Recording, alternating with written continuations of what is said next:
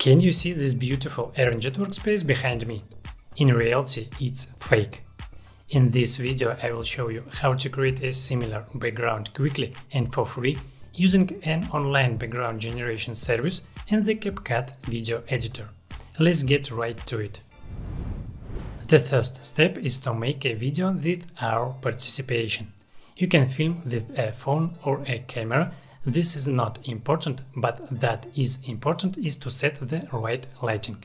In addition to the main source that illuminates us, ideally add one more. For example, on this side I placed a regular RGB panel, pointing it toward myself at this part of the face, and this will greatly help us create a more natural video, since we will select the background based on the lighting of the person in the frame. If you don't have an RGB lamp, then you can point some kind of lamp at yourself, or even put the TV on, turning up the maximum brightness and setting a color image on the screen saver. This is an option, of course. The next step is we go to the website for generating backgrounds. The link to it will be in the description. This is my affiliate link. Register and click on the Launch App button. And then click on the Create New Image button.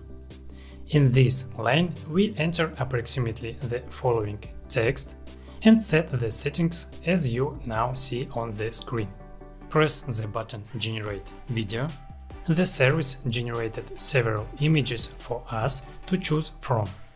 I have tried different options, but a dark neon style background works best when placed behind the person to make it look as natural as possible. However, you can try to generate other images by changing the text. Fortunately, you have 150 free credits for this and you can easily experiment. I will download this picture because it has a light source on the right and it will go well with the fact that a light source with the same color shade also falls on my face. In the next step, we open the Capcut video editor and add this picture there, as well as our filmed video. Drag them onto the timeline in the order I show. Select the video with the talking head, go to the Cutting tab and turn on Auto Cut. Change the aspect ratio to 16:9. Next, we can move the background image a little to make the composition of the frame more harmonious. We can also slightly adjust the brightness and other color settings for the main video and also for the background picture. Again, we select the settings so that in your case all this is combined as much as possible. Stretch the background image to the full length of video. And the final touch, go to the Effects tab. In the chapter Lens, search the Blur effect and drag this onto the background image.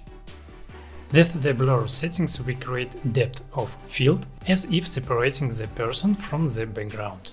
This little blur effect, the right lighting, the correct placement of the background under the object, all these little nuances make the video closer to the real thing, so try to repeat them all.